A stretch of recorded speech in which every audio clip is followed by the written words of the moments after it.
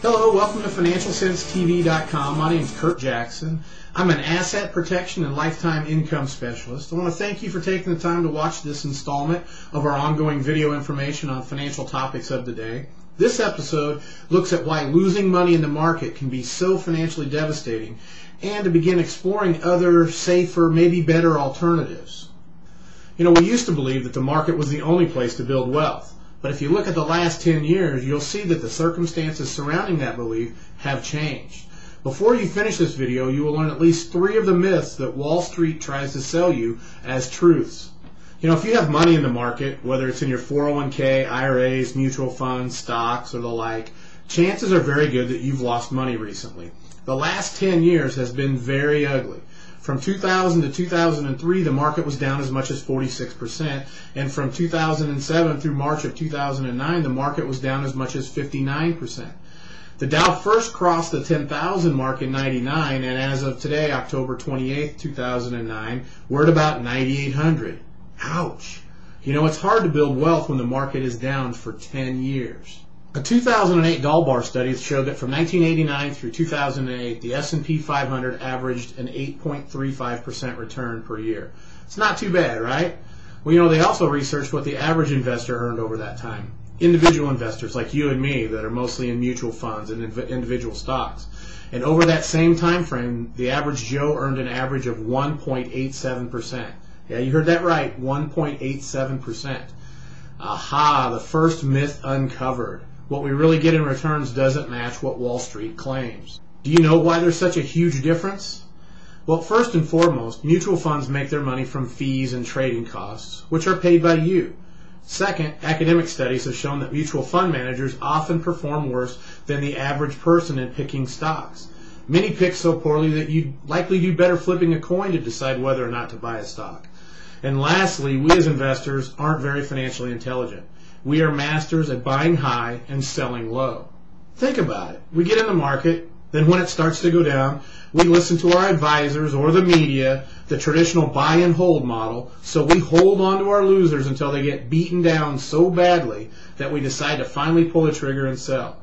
Coincidentally, this is about the bottom of the market. So we have successfully sold at the bottom.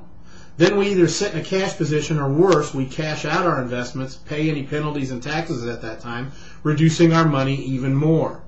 Next, we sit on the sidelines while the market goes up. We're afraid to get back in, so we wait for it to go higher just to make sure we aren't getting in at the wrong time.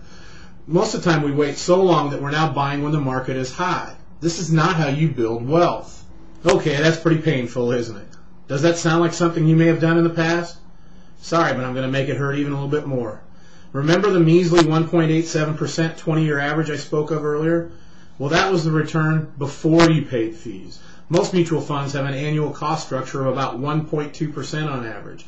So now we're down to 1.87% minus 1.2% or 0.67%. Ouch. But wait, many have a money management fee of about 0.6% every year, whether you're up or down. So what does that whittle our earnings down to? Oh, a 0.07% per year. That's not 7%, that's 0.07%. Numerically, it would look like this. Let's assume you had $50,000 to invest 20 years ago. Earning the indexed average of 8.35% for 20 years, you would have had $264,076.70. If you had earned the 1.87%, you would have $72,655.70. And at the 0.07, you'd have $50,704.90. It's a huge difference, don't you think? You know what? That's another myth uncovered. Wall Street would have you believe that costs are only in other financial products, when in reality their costs may be much higher. So if you put your money in an S&P index fund, before cost you would have earned 8.35%. Now in an index fund, the cost structure is much lower. There's no money management. There's not an expensive stock picker to pay. All you really have is administrative costs to process the paperwork, since you aren't doing anything active in the account. Now let's say that was 0.5%, which is probably high. Then you would have earned 7.85% and would have had $239,106.74 instead of the $50,704.90 paying a professional. Do you realize that that's 372% higher by not having the professional? Do you ever wonder why your 401k administrator or your advisor or the media never tells you this? Do you think an advisor or the administrator makes much money off a fund that they don't do anything for?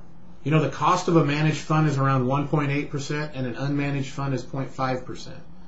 So how much of that 1.3% is going to the administrator or your advisor? Plus the annual return in the unmanaged fund is 6.48% higher. So if my math is correct here, you would have earned 7.78% more in the unmanaged indexed fund. This is a good place to stop part 1 of this video. To check out part 2 of the video, look below here and click on the video down there. Thanks.